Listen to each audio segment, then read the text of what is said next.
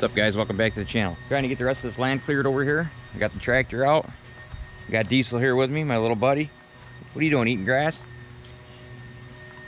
Well, what are you doing? Does that taste good? Does that taste good? Are you crazy?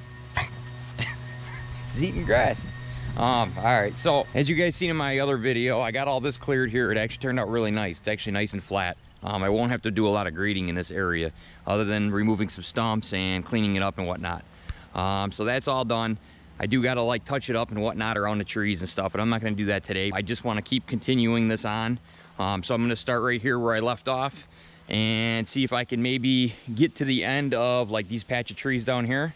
Hoping I can get to the end of that so that this is all cleared in here. So that's what I'm gonna be working on today. Doesn't really need a long introduction. Just figured I'd let you guys know before I get going on this. I also gotta go back up to Sean's this weekend and finish grading out the land up there. I got that rest of the pile of topsoil I gotta spread, so I'll be doing that tomorrow. So hopefully you guys have a couple videos this week to watch. So let's get on the Kubota BX here and we'll get to work. Perfect.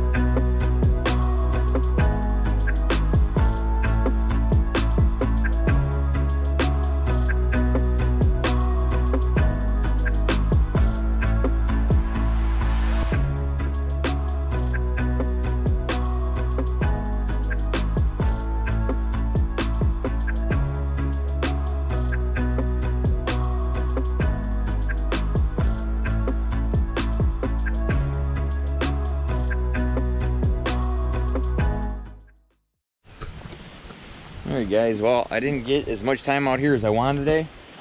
There was a lot of trees in here. Lots of trees that I had to knock down. They were in this area here. There was a tree here, there was a tree there, there was a tree here. There's just a lot of trees in here. A lot of dead ones that I wanted to knock down and rip out.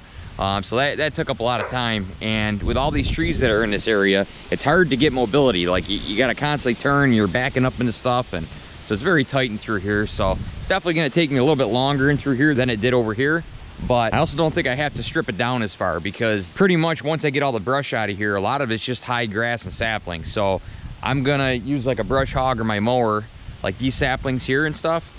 I'm just gonna mow right over them. And then what I do at the end is I take my grader box. Once I got everything looking a little bit better than this here, I'll take my grader box and I'll run it all over here. And I'll let it get full of topsoil, and then it'll grade everything out nice and smooth. So like all these little bumps and humps, so that'll knock all that down and it'll fill in all the low spots. So yeah, it works out pretty good. That's how I got it pretty level up top there in the front. So I'll be doing that again here, so you guys will be able to see me use the grader box. I know a lot of you guys have been wanting to see that. It's just, it's tough, you know, to bring on jobs with me all the time with my trailer. The size of my trailer really isn't made to haul anything other than my tractor. And then it's just one more thing I got to load up. The grader box isn't quick hitch compatible, so I got to remove my weights, I got to remove my heavy hitch, I got to remove my quick hitch, I got to remove all that, then I got to pin it on, and then I got to adjust it. And somewhere like Sean's house, where everything's on a slope and on a hill, it's just a pain in the butt because you got to keep adjusting it. Something like this here, where everything is pretty much flat and where I want to make it flat, it won't be bad. But Sean's, I got to keep that hill. You know, I got to keep it sloped the way it is, so I can't just carve that flat. So here it's a lot more easier. You could just kind of adjust it once and just go and just keep going with it and just keep driving around until everything's filled. I'll go around all these trees, and it really does do a really nice job grading topsoil and stone. I mean, it really does. So anyways, that's what I got done today. Like I said, not a whole lot, but it's progress. I'll get in here later this week, maybe Sunday when I mow, and I'll mow through some of this, get some of these saplings knocked down, and it'll look a lot nicer. That's what I did over here. Any saplings and stuff that was left, instead of trying to dig it all out my bucket and making more holes in the ground, I just mow over it and eventually they'll die out. Unless they're a bigger sapling, then I'll pull them out with the bucket. But this turned out really nice, and I just mowed it one time. And so far, nothing has really come back other than grass. I had a little incident today. I bent my bucket level indicator. I got to pushing on some trees, and one of the trees came back and landed down on this. And this rod is just secured. This is how you adjust it, is with this one bolt here that acts like a grub screw and keeps it tight. When that branch hit, it actually rotated the rod sideways. So when I curled up, the rod actually caught in this bracket here, and it actually bent it. So I'll pull it back out, straighten it out. It's no big deal though. This poor tractor takes a beating though. Let me show you guys my grader box, because I don't think I've done that in a while. I'll show you guys what I'm talking about. The other thing about the grader box that I didn't tell you guys is it's a 5-foot box, and on a Kubota BX, you really want a 4-foot grader box. 5 foot's a little too much. You know, it does handle it, but if you get like if I get it full of topsoil and I'm going over some hard ground, I mean, it'll slow it right down. It has a real tough time doing it, but it does work. The grader box I got from my father for free, so I can't really complain. That's why I have it. But here's my grader box. It's a 5-foot king cutter, and like I said, it's not quick hitch compatible. One of the ways that you can tell if something's quick hitch compatible or not is if you're able to pick up with that hook and just catch the upper top mount, like this here on my back blade. Now again, this is too big. This is actually a 6-foot back blade, and what would be ideal on a BX is a 5-foot back blade. This is a country line back blade, and as you can see here, the pin hangs out so that when you lift your quick hitch, the hook can catch that pin. And if you look on this one, the top pin is in line with the bottom pin, so there's no way for that hook to come under here and catch that. So what you got to do with that is you got to buy a special quick hitch compatible, like it's like a converter, and what it does is it pins on here, and then it's got another pin here, so it basically pivots. It comes off of here and it's got another pin that'll come off here, so that you're able to pick up on it with that hook and grab that top pin.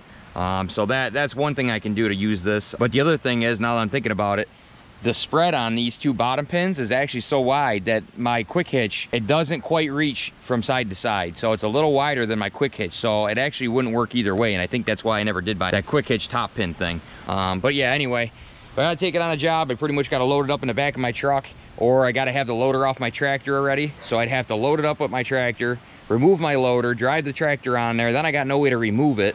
Or I could pin it on first and just remove my loader and drive it up there, but then I don't have my loader with me, so I really need a bigger trailer. And I'd really like to trade this for a 4-foot box blade, and I'd like to trade this one for a 5-foot back blade. Someday, hopefully, I could find someone that wants to trade me, but, you know, this is what I got. You work with what you have, you know. Unfortunately, I don't have the kind of money to just go out and buy another implement. Trust me, otherwise I would. I'd have a land plane, I'd have a grapple, and all kinds of other stuff. Someday, I want to get there.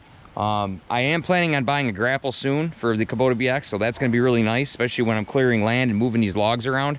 I ain't got to just try to bulldoze them all with a bucket. I could actually pick them up and transfer them. So I am hoping to get a grapple fairly soon. So...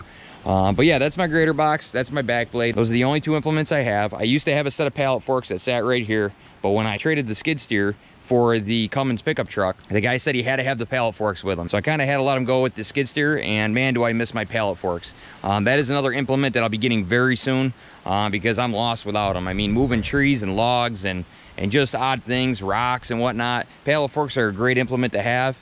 And if you can't afford a grapple, definitely get a set of pallet forks. Honestly, a set of pallet forks should always come before a grapple. There's more times you'll probably need the pallet forks than you will the grapple, but they're both very universal tools. So, but all right, guys, I'm gonna get out of here. I forgot I gotta help my buddy today, so that's why I stopped early.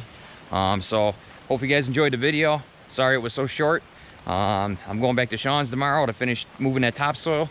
So you guys will see that video coming up next, and we'll see you guys in the next one. Don't forget, guys, to like and subscribe. Thanks.